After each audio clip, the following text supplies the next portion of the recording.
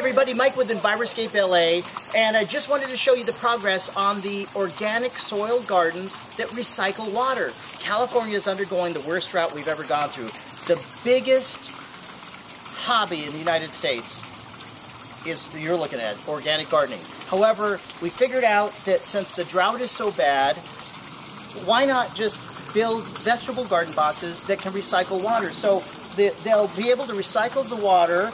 And you can see this here. This is actually we haven't finished the irrigation, but basically it's going to come out of here. It's going to go into bubblers. It's going to drain down, and it's going to go back to this sump that's right over here. And we're actually adding water to it right now.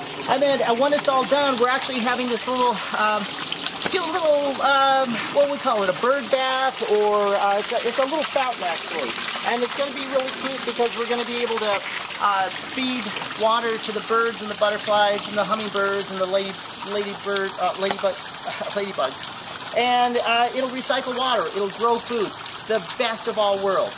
Mike with Enviroscape LA signing off. When you think sustainability, think Enviroscape LA.